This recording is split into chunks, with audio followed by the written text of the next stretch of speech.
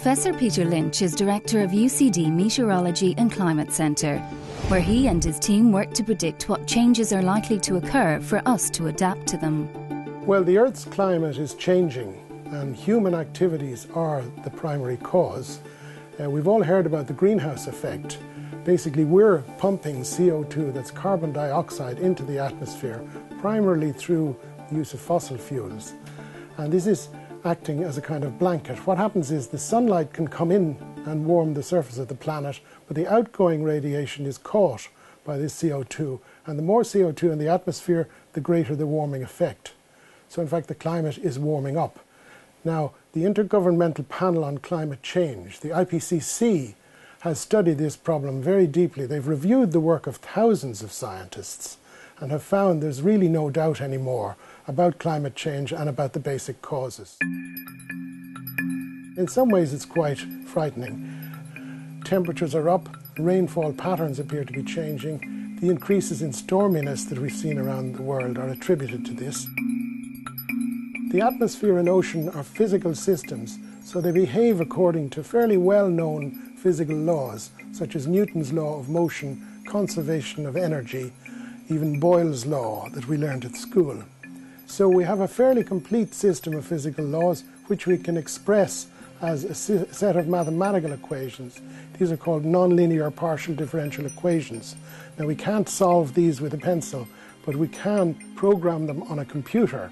And the program that does this is called an Earth system model.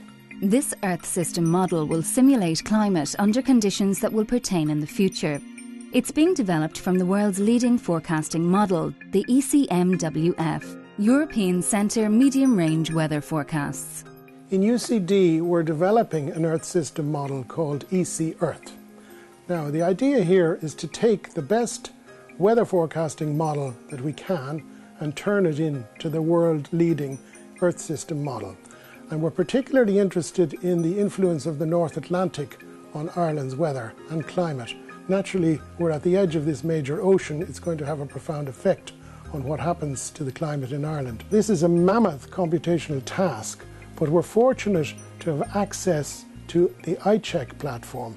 iCheck is the Irish Centre for High-End Computing, and this centre has perhaps the most powerful computer in Ireland, and we have that available to carry out this task. UCD and Met Éireann have been collaborating for the last 5 years on a regional climate modelling programme called C4I, that is Community Climate Change Consortium for Ireland. And quite recently we produced a report on the main result. This is called Ireland in a Warmer World. What predictions have they been able to make so far? The warming will continue for the next 100 years and indeed beyond, but we're looking at that time spell. So 3 to 4 degrees is the most likely range. Rainfall patterns will change significantly with wetter winters and drier summer. And this has quite profound implications for water availability. Storminess, the frequency and severity of stormy weather is likely to increase. Sea levels are expected to rise by 3 to 4 centimetres a decade, which is rather significant when you add up the decades. And flooding events will likely become more frequent.